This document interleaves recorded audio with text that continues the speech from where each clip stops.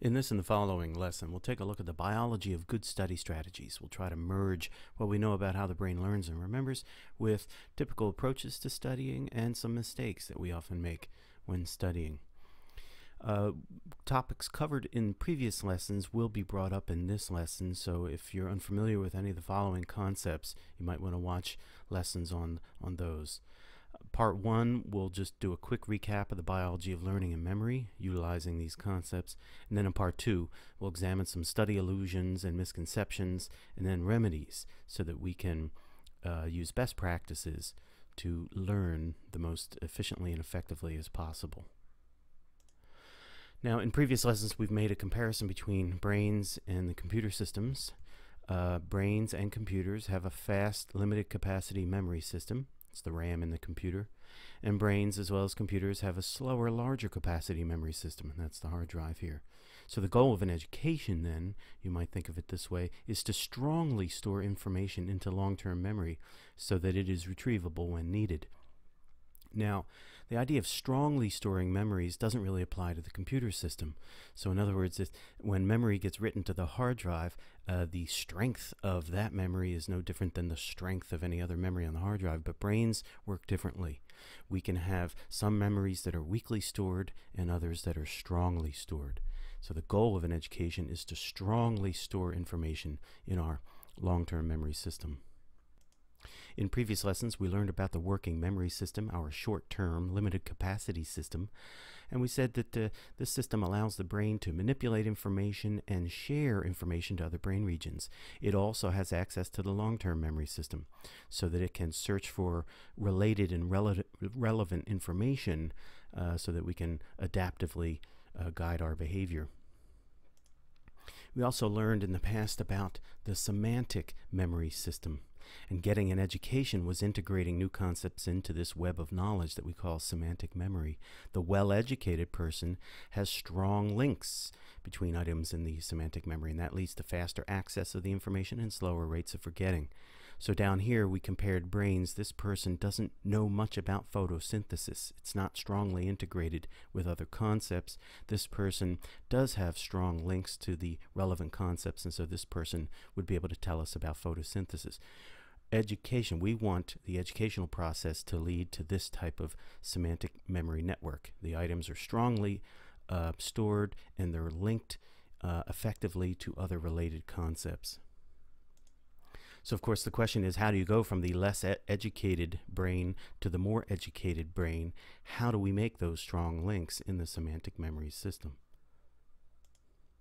Well, the beginning of the process is going to hinge on what it is in our working memory. So a long-term memory begins in working memory. And we'll see that the contents of working memory then have the potential to be stored in the long-term memory system. And a critical component of that process is the hippocampus. We can think of this as the gateway to the long-term memory system. So the contents of working memory will be processed by the hippocampus. And if conditions are right, whatever it is we were thinking about or experiencing can become a long-term memory. The concept that we used to describe that process was system consolidation, and that was the post-encoding reorganization of long-term memory over distributed brain circuits. So initially, the hippocampus is a critical structure for retrieving recently learned information, but over time, this consolidation process transforms the memory into a memory that's more dependent upon the cortex for retrieval. So the hippocampus makes memory traces of events in our lives and then over time helps to transition the memory to a larger and more long-lasting memory network in the cortex, and we're going to call that consolidation. And in previous lessons we also learned about why the brain goes through this consolidation process. But for now we'll just say the cortex is a larger memory store. It's going to be the hard drive. We can store lots of information here.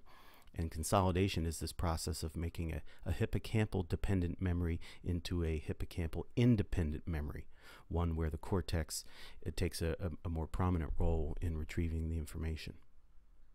Now, we know the hippocampus is important in this memory processing because of neurological patients like HM who had surgery, doctors removed this area of the brain, and he had a profound memory deficit. He could not make new memories.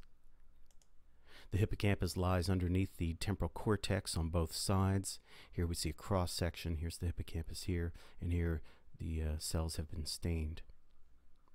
Here's a closer up look at the structure of the hippocampus. It does have an important organization, and that organization is thought to be relevant to how the hippocampus is processing information. So here's the basic idea.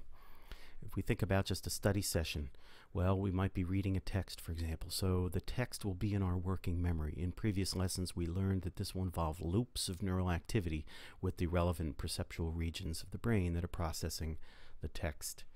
But the contents of working memory will also make changes in the hippocampus. So both the cortex and the hippocampus process the learning episode, which is the reading of the text. The hippocampus makes a fast memory of the text information and is needed to recall the text information for a while.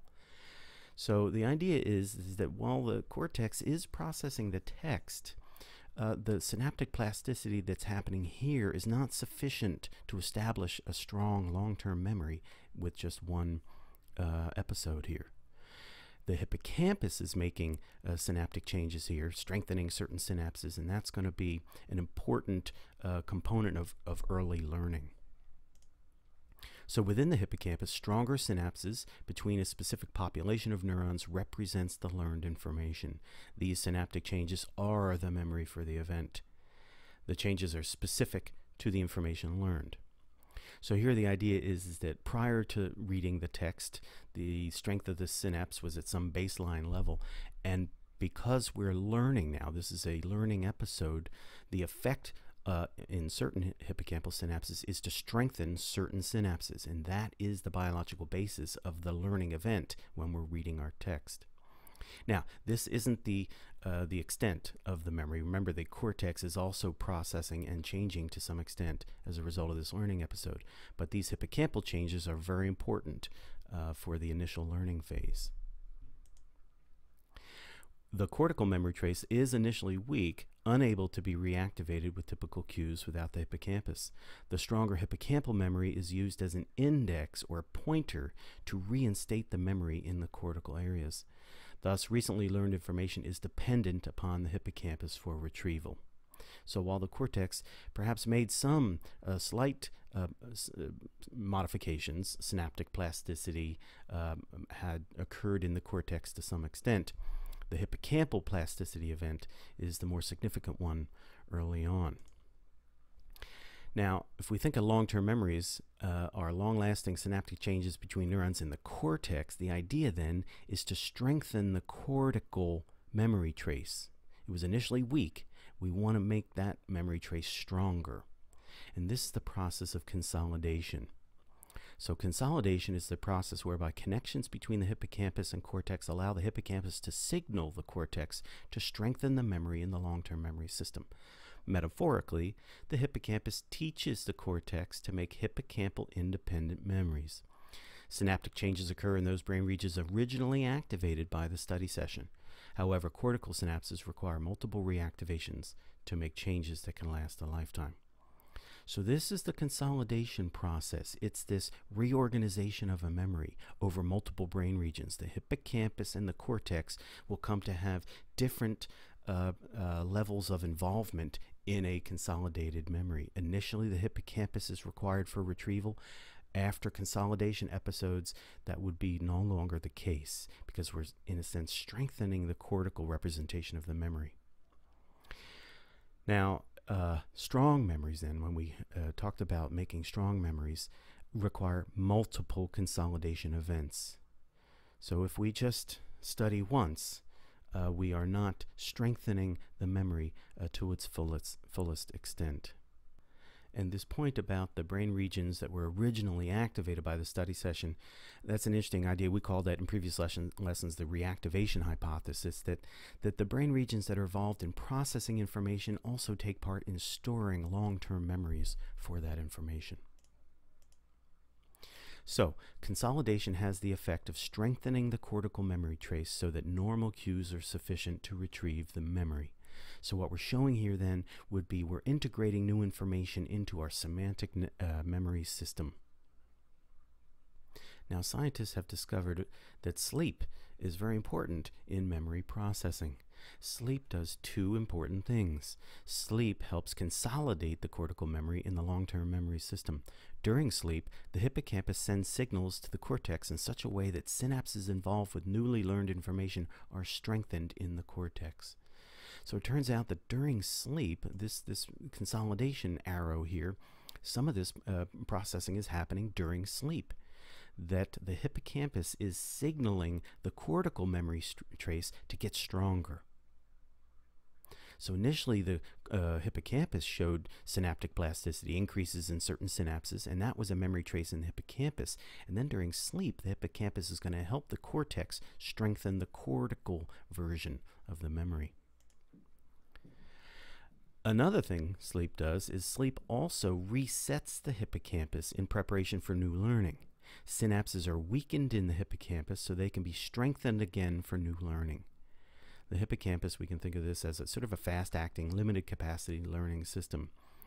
And one of the reasons for transforming a memory to become more cortically dependent is that the hippocampus needs to be reset for new learning. So here we have the arrow going the other way. That the learning that happened on the day before or this day caused strengthening in certain hippocampal synapses. And now they have to be weakened again during sleep so the hippocampus can be prepared for new learning. Well, good thing then that the brain is undergoing this consolidation process to strengthen the cortical component of that memory. Now, why do this memory processing during sleep? Well, the cortical memories are stored in regions that were activated by the experience. So ongoing perceptual experiences would interfere with memory consolidation. So the idea is if we're going to store memories in the cortex, but the cortex is used also for perceiving stuff when we're awake, we don't want that interference. We don't want to be awake and perceiving things if we're trying to store memories in some of those same brain systems. So when we go to sleep, we become unconscious. When we're unconscious, we don't have ongoing perceptual information or perceptual experiences that might interfere with this consolidation process.